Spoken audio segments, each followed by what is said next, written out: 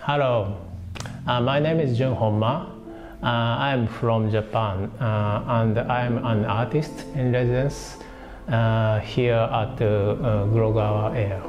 At the Open Studio, I will present my new works on the theme of invisibility. In this time in Berlin, I researched two things. The experience of research is become the basis of my new works in this time. And the first is I researched invisible heritage landscape in Berlin. For example, Berlin Wall and some concentration camp like this. And second is I made an interview for the 14 people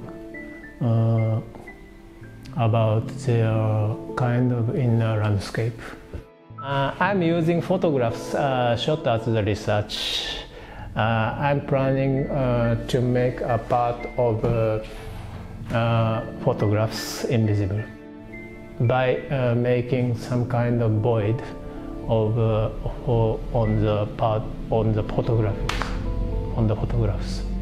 By discovering and thinking through the research in this time, I changed the way of production and presentation from the initial way to the new direction in global. As I did in Berlin, I would like to continue the researching inherent invisibility in the various places.